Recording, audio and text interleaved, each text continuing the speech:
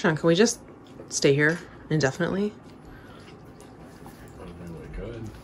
I mean, the internet here at Susha has proven to be absolutely faster than our marina. Well, at some point we'd have to start catching fish or something, but...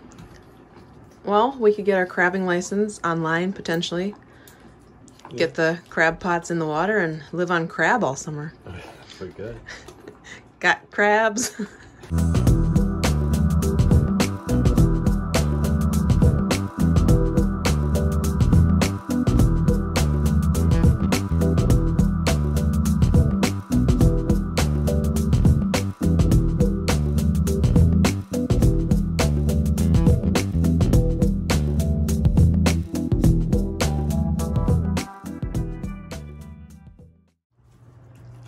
Sully, it looks like you're working hard today too. You've been going from sunshine spot to sunshine spot, and now you've got your Chewy.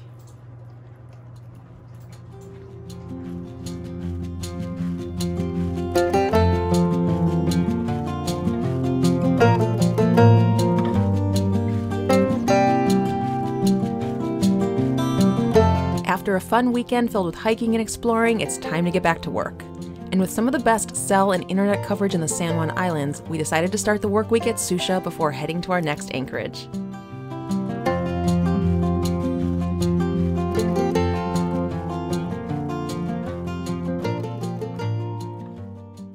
And just like that, we are pulling up anchor once again. We've been here for 48 hours, so our trend is 24 or 48 hours in various anchorages.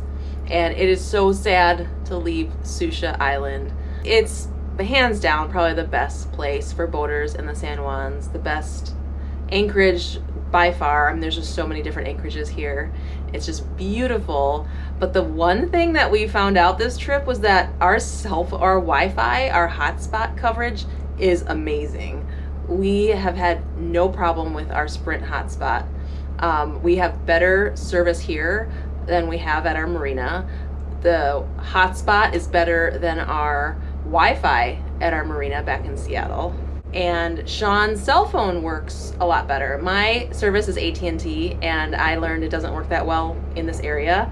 Most of the San Juans, my AT&T has always been better than Sean's Verizon service. And our hotspot is Sprint, so we've got a whole range of things, and it's proven to be really helpful to have different types of services like that and service providers, because depending on, even if it's 5 miles away, a Verizon might be better than AT&T, might be better than Sprint. So having the 3 options on board has really been a lifesaver. And it's... Ooh. Got some thruster action going. Ha, funny. Living on our boat now and being at anchor as much as we have and letting life go on as normal wherever we decide to take life has been really cool. And it's been great that it's possible. So I know a lot of people don't think this is possible, or you can't maintain, you know, your normal life living on a boat, but this has proven to be the best decision of our life. Moving on our boat and literally finding ways to take everything we love to all the places we love while still being able to do all the things we need to do. So work day's over, it's afternoon already. And we're gonna go to our next anchorage. We're gonna start heading back south and kind of jog our way there. Not quite sure yet where we're gonna end up. We have an idea, but like everything in boating, be flexible. We might change our mind when we're halfway there, so. Hey, look at that boat name. Huh. That's a pretty good name for a boat. Oh, Shawnee. It's like what you were called as a child, right? Like a perfect boat name.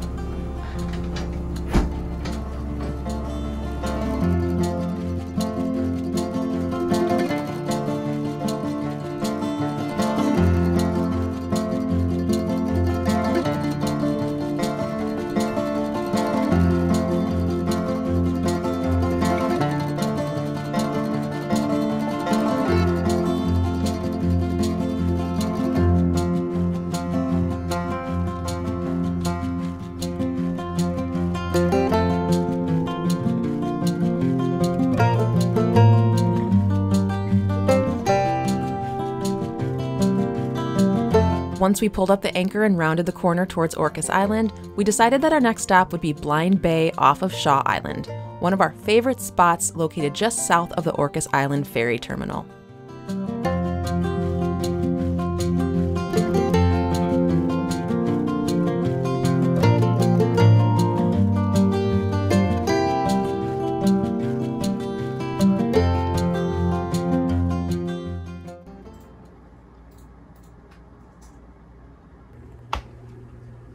Oh, everything just cracked. It's about 2:30 and we are about to jump in the dinghy and support one of our favorite local businesses on Orcas Island. The Orcas Island Winery is doing a delivery to the ferry dock. So we're gonna put our masks on, head to the ferry dock, and get our pickup of some wine. The first time we found out about them was over Thanksgiving when we actually rented a car in Friday Harbor, drove to Orcas Island just to drive around because we had never been there, and we found this winery. I had seen them on Instagram, their pictures were awesome, so we checked out their tasting room and loved it. The owners are super friendly, and they've been advertising throughout this whole COVID-19 lockdown that they're doing free delivery anywhere in the San Juans, contactless, safe delivery. So now that everything's opening back up, we're gonna support a local business and refill freedom. Sean, when we rented the car in Friday Harbor and took the ferry over to Orcas over Thanksgiving, what was your favorite part of that trip? Mount Constitution was pretty cool, but the winery is awesome as well. That and driving a minivan.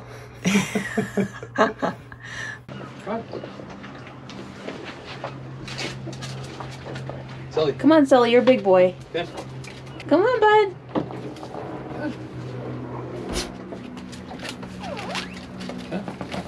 Good boy, buddy. Got our masks thanks to Dockside Mail and Marissa, the talented mask maker. We're ready. You're ready. I'm ready. That's the worst one. That mask, you can barely breathe. That's fine. I've spent many times sweating bullets at Trader Joe's with that mask on. You look kind of scary in that mask. Did you hear Sully just cry? He's even afraid of you. Does he have to wear a mask? I don't think so. No. The CDC hasn't gone after dogs yet. Yeah. That better not happen.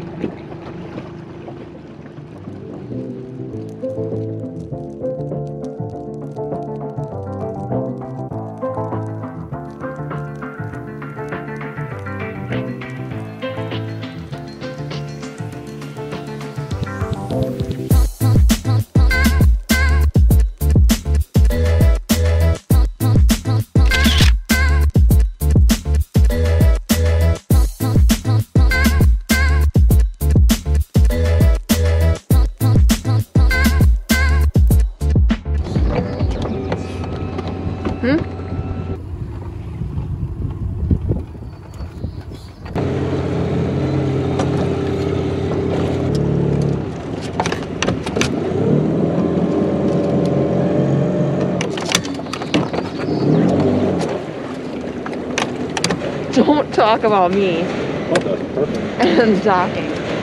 That was a terrible landing. That's perfect. I'll get much better than that. Flip around, go. Sully almost flipped out. I don't know what the heck we're doing.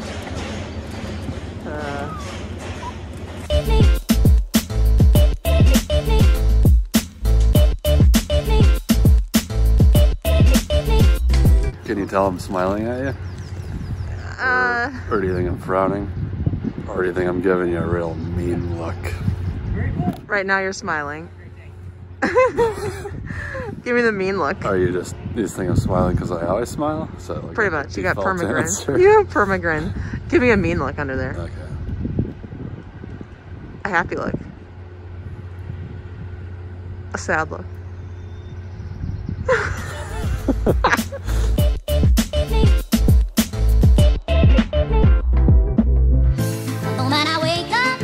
Since we ended up arriving fashionably early, we found ourselves acting a bit out of character as we waited for our delivery. Could it be that the lack of air from wearing a mask makes you giddy? Could be.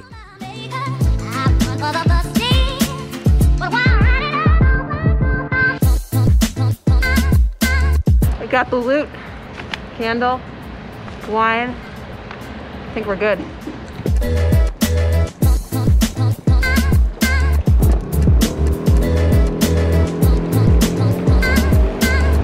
Thank you, Orcas Island Winery, for the friendly dockside delivery and for the great wine as always. Now, after the ride to the dock, I think I'll take us back to Freedom, while Sean enjoys a couple bars of cell service. And speaking of cell service,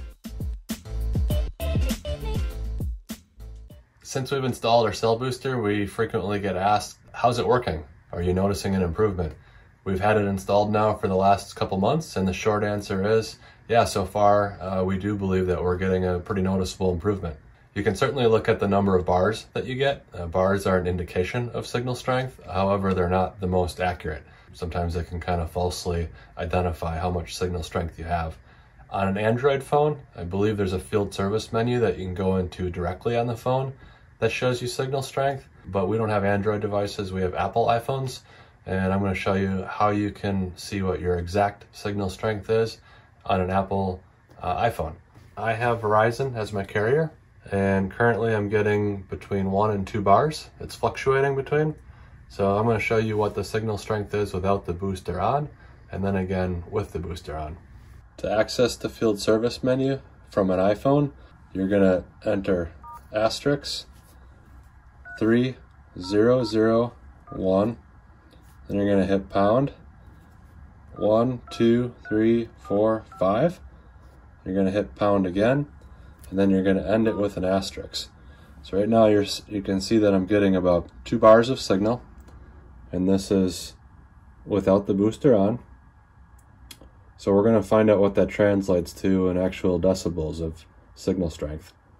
So antennas signal strength are measured in decibels. So I'm going to go ahead and hit the green place call button. And as soon as I do that, it puts the phone into this following field service menu. So the next thing I'm going to do is click on LTE. And then I'm going to click on Serving Cell Measure. This will give you the measurements about the tower that's serving your phone. So there's a lot of numbers in here that keep bouncing around. We're going to be concerned with RSRP0. RSRP0 indicates the tower that the phone is connected to. You can actually see I dropped down to 1 bar now. RSRP0 shows minus 117. So that's our signal strength in decibels. Now it bounced up to the top of the screen, negative 116 decibels. So right around minus 116 or so decibels. Now it's improving a little bit, minus 110. RSRP1 is the next closest available cell tower. So if it bounced off of RSRP0, it would make a connection with RSRP1. RSRQ is a signal quality measurement. So basically the only thing that we need to concern ourselves with is RSRP0, what the number is before the booster is on and then after the booster is on. So we've seen it come on the screen multiple times, and it's around minus 110 decibels. Now I'm going to turn on the booster. So as soon as the booster goes on, you'll see that the bars actually jumped up to 4 bars. And we should see that the RSRP0 number goes down. So now it's at minus 84. 115 to 84, that's a 30 decibel gain. The booster is rated to increase by 50 decibels. That's the actual limit on any boosting device. So usually we typically see between a 30 and 40 decibel lift. So I would say it's working. So to make that long story short, we're looking for the smallest negative number, right? That's correct. To show signal strength. I think the worst it can be is like minus 150 decibels. And it's never going to be 0, even if you're like, I don't think, unless you're maybe have this thing glued to the side of a cell tower. But I don't think I've ever seen anything better than something that's maybe in the 60s or 70s minus. Well, now that we've got a definitive thumbs up on the WeBoost Cell Booster, it's time for dinner. Oh, buddy. And on tonight's menu is our favorite chicken sausage pasta with a side of Orcas Island wine.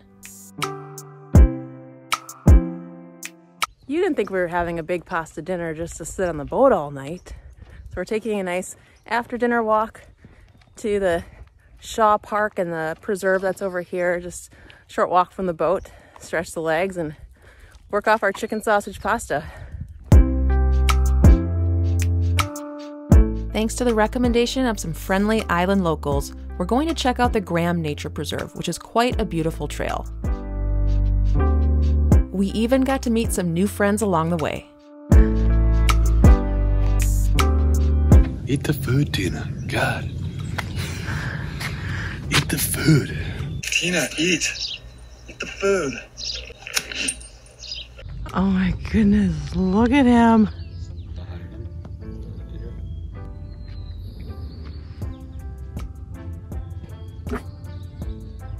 What are you doing, mister? Are you being rude?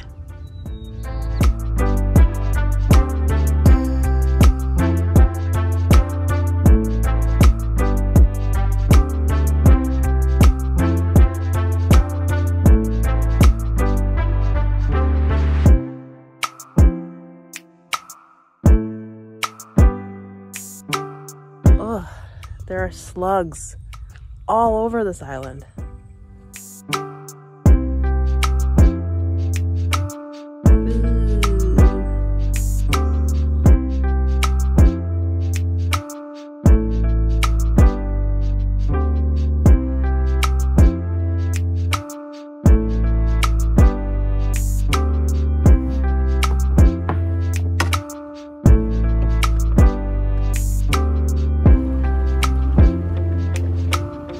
That was a good couple hours, you think?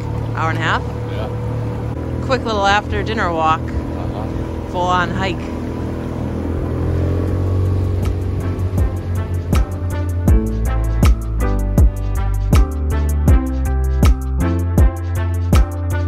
Thanks for watching. Don't forget to subscribe, hit that bell, give us a thumbs up, and check out this amazing sunset. See you next time.